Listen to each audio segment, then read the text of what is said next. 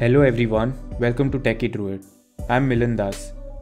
In this video, I'll show you how to change app icons on Windows 11.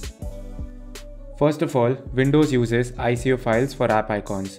So, if you have some images in PNG formats, you have to convert them to ICO files.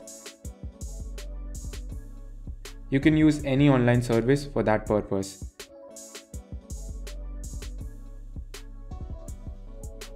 Just upload the image from your computer and click Convert.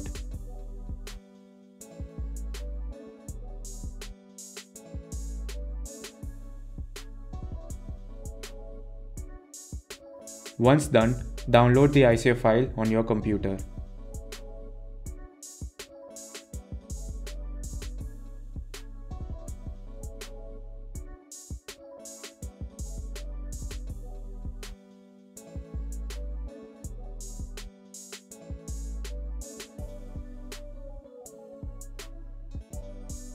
You can change the icon of any desktop shortcut, such as a shortcut to a file, folder, app, or program. Just to show you, I'm gonna change the icon of Google Chrome browser. To do so, right-click on the desktop shortcut. Select Properties.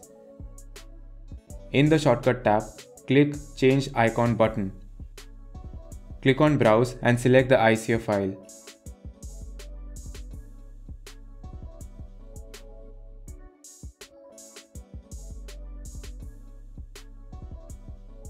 Once done, click on Apply and OK. The shortcut icon has now changed. If you want to change its icon on the taskbar, first unpin it from taskbar. Then right-click the shortcut and choose Pin to taskbar. It will change the icon on your taskbar too.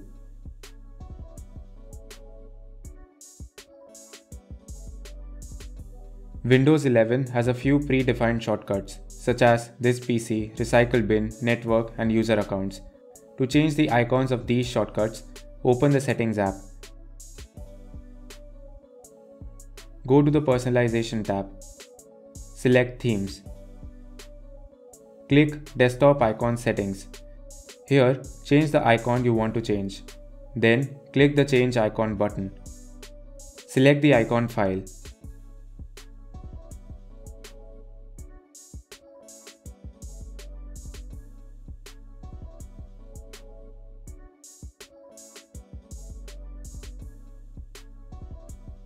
Now you can see the custom icon replace the old one. So guys, this way you can customize all the icons on your desktop. In the future, if you don't like the customized icon, let's see how you can restore the default icon of an app. Right-click on the icon you want to restore. Click Open File Location. Right-click on the application file. Click Send to and then Desktop Create Shortcut. Once you get back the default icon, delete the custom icon from the desktop screen.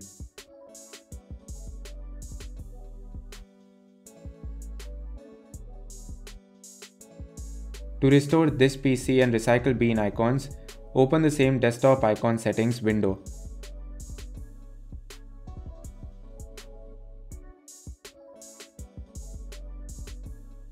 Select the icon you want to restore and then click Restore Default.